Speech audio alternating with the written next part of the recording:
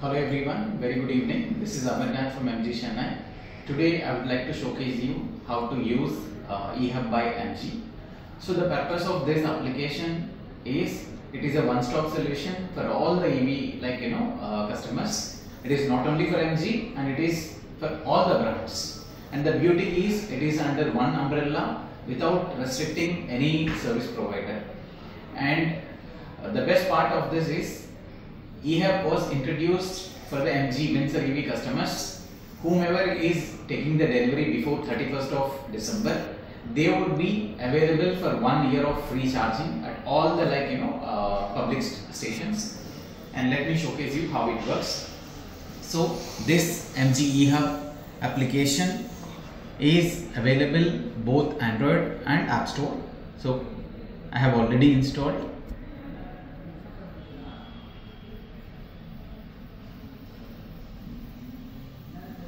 So you can see my profile in the left corner.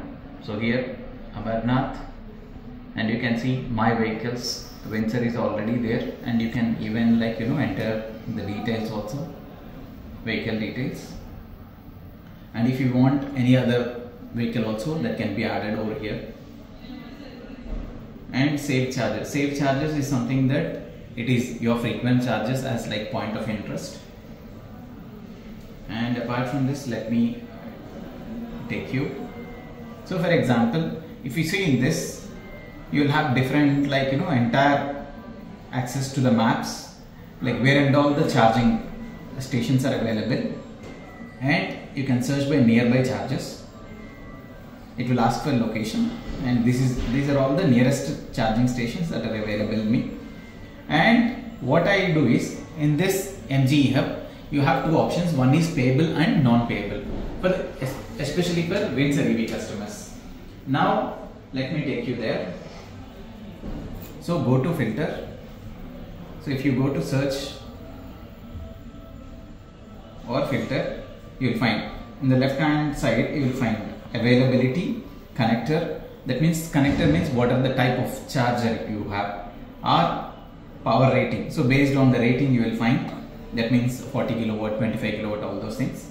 And next, brand. If you see brand, you will find almost 3,359 charges and different brands like Pulse, Charge Zone, Static, Shell, Xeon, HP, BPCL, Adani, Charge Hub, Lion Charge, then GoGo, MG Charge, Relax, Highway, next EVRE, Thunder Plus, Mobile, next Word Mobility, Electric Fuel, Aeronon, Moving.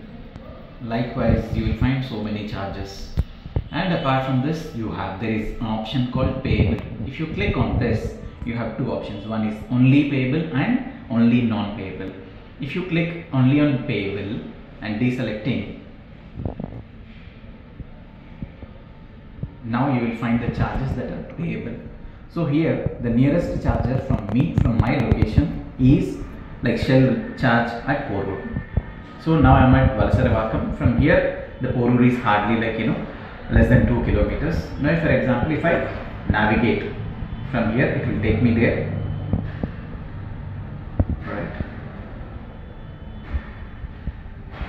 So this is less than 2.5 kilometers. You can reach the charging station. And after reaching there, you can see the type of charger. It is 60 kilowatt CCS type 2, whether it is available or plugged in or in use, you can see, and scan QR code. So once after reaching there, you can scan the code and directly charge the vehicle. So with this payable options, you can directly charge the vehicle at free of cost. And there is something called non-payable, and if you select non-payable and you deselect payable, now you will find again, so like Xeon you find, and Relax. So for example, if I click on this Xeon wave charger, okay, now it will show you charge via partner app. So this means to say that this is a non-payable charge. In case if I click on this, it will navigate me to their application to download. So where I have to install Relax application or one second.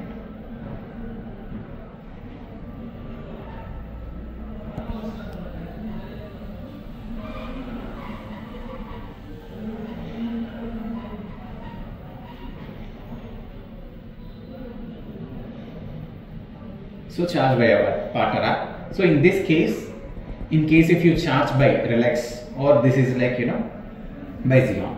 So now I need to install Xeon application and I need to charge it. Post that, like whatever the invoice that is being generated there, I need to submit in the Google form. So now to get that Google form, I already have a saved link in my WhatsApp. So this is the link which I'll give in the video description. So click on this. Go to Chrome. Now you will find MG Windsor public charging reimbursement form. So I have already used my email. Now once again re-enter your email ID, the mobile number in case to cross-check or cross-verify the details, and upload the invoice copy. Whatever the invoice copy, that means the bill that was being generated for the charging, you can upload with the document. Amount to be reimbursed. For example, if you have charged for 1000 rupees or 2000 rupees, the amount can be re-entered, and date of charging. When was the date of charging that happened here, and enter the UPI ID. So whatever the UPI ID that needs to be reimbursed, you can enter this and submit it. And once after submission